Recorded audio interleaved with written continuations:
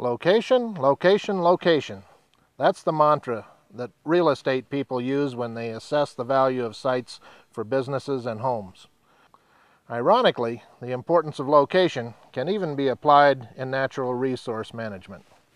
Here is ash from the recent fire on Casper Mountain. When it's on or in the soil, this ash can be a beneficial resource.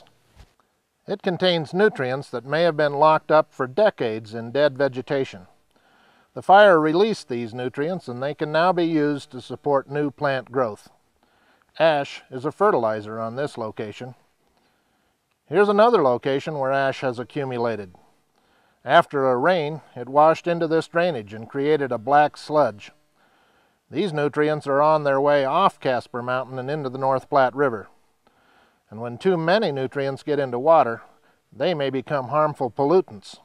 Here's a place where erosion of soil has occurred after the fire, again carrying sediments from where they are supportive of the plant-animal community to a location where they could cause problems to human developments or water quality.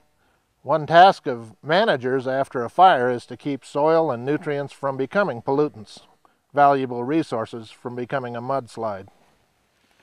Even in nature, whether something is of immediate value to humans or a natural system, or a major problem, is largely a matter of location.